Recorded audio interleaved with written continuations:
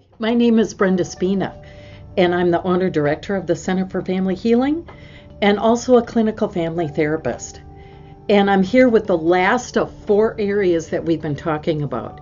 We've talked about our relationship with others, we've talked about priorities in life, and we've talked about having an attitude of gratitude. And now we're going to take a look at our integrity. Now, many of you will say, well, that's one thing for sure this world lacks, is people with integrity. And in many ways, this one hit me between the eyes, and it hits a lot of us between the eyes more than we realize. And here are some things that we had to take a look at and answer honestly to ourselves first, and then to share with our small groups together with one another. It asked us this: does your walk match your talk? It's often been said that behavior speaks louder than words. In reality, it's really true.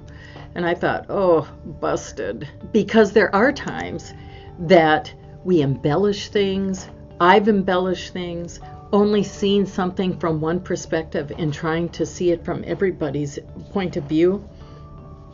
But my integrity has to do with me being honest.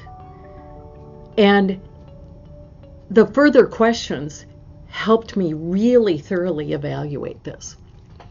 It said, have you ever been dishonest in business dealings? Have you ever taken things from your place of business or church or another organization that you may be a part of that didn't really belong to you?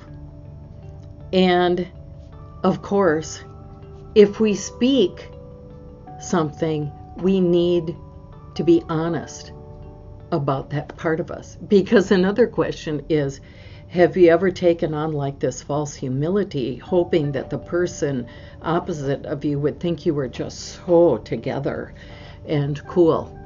I think if we're all really honest, we've all done that. And it takes a lot of courage to answer these kinds of questions. So easy does it.